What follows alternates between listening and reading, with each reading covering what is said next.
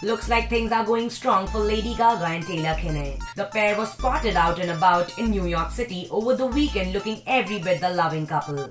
And Taylor even got a bit chivalrous, helping Gaga down a flight of steps like the gentleman he is. In these pictures, which were taken outside the Plaza Hotel, Gaga and Kinney are leaving the event. Gaga here is seen holding her high thigh slit gown, and she's seen exposing more than she intended to. We can clearly see Gaga's crotch from her net stockings from the slit of her gown here. Check Gaga suffering from a wardrobe malfunction right here and tell us if she looks hot or not.